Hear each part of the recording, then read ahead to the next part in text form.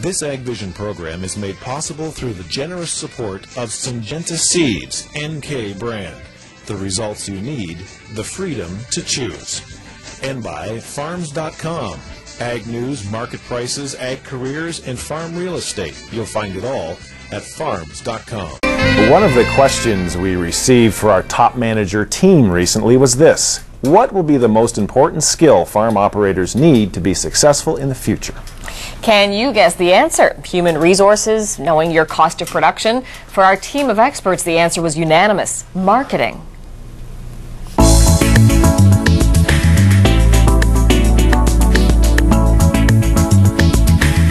Well, there's no question that it's one of the critical functions of management, but it depends a lot on whether you're producing a commodity or whether you're producing a differentiated product.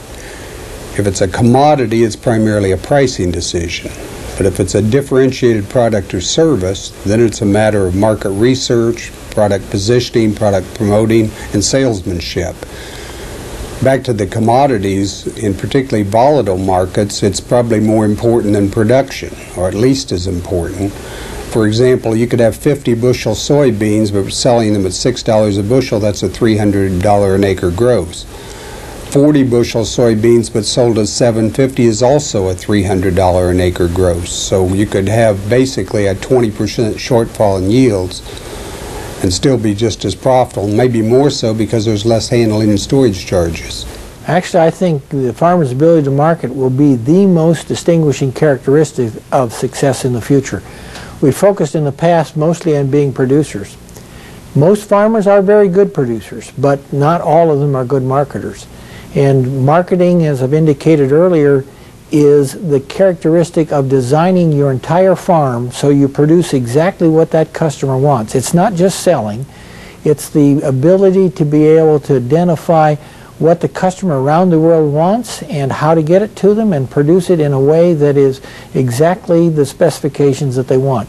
Marketing is an integrated supply chain system of decisions that creates, the choice of the inputs and the varieties and the way you cultivate them or raise the livestock, the way they're slaughtered, and the way they are then finally packaged and sold to the customer. So that whole marketing system is going to be very, very important for farmers to buy into and participate in.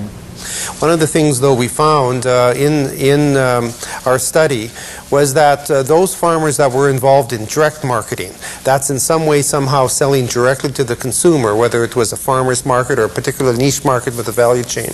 If you scratch the surface of some of those farmers, you'll find that they have a background in pedigreed seed production or purebred livestock. And when we thought about that, we said, well, what does that tell us? Well, what it tells us is when you're in pedigreed seed production or purebred livestock production, the decisions you make this year or next year are really based on what you think your customer is going to buy 2 or 3 years down the road. And so we do have an element of farmers across Canada that do have a real marketing approach, and we're seeing this coming forward now in direct marketing and also in the farmers who seem to be the best adapt at trying to make the value chains work, the early stages in the value chain. You know, it does have some relation back to their history. But certainly having the ability to direct market is critical. I think also we are starting to understand the impact of supply management in some aspects and how, you know, that is a relatively well accepted way of marketing in Canada. And there's a new factor that's just come into play that I might add, and that's the dramatic increase in oil prices. And one of the things we're starting to hear is that transportations are going to go up. Transportation costs are going to go up globally.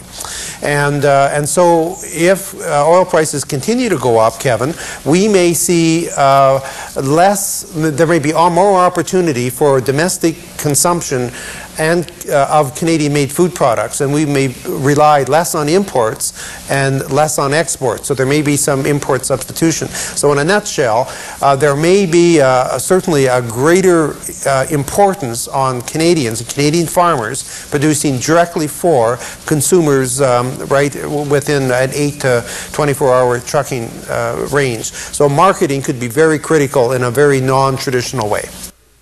In the weeks ahead, we will be adding more outspoken experts to our top manager team. So now it's your turn. If you have a question for these guys, a business idea that you've been wondering about for a while, you want to bounce it off of someone, why not email it to me directly at simply kevin.stewart@farms.com. We'll choose the best questions to challenge the top manager team.